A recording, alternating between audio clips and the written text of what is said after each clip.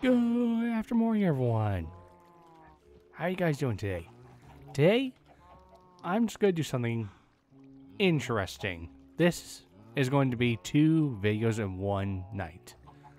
The first video I'm going to set as my usual not safe for kids. The second one is going to be the exact same one, where it will be, basically it'll be a copy of the video where it is safe for kids. This is all just me testing out what's going on in the background on my end, because I'm curious, is me saying this is not safe for kids actually restricting me as a YouTuber?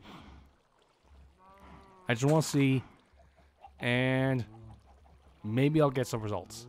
Anyways, I'll see you guys later. Take care. Bye-bye.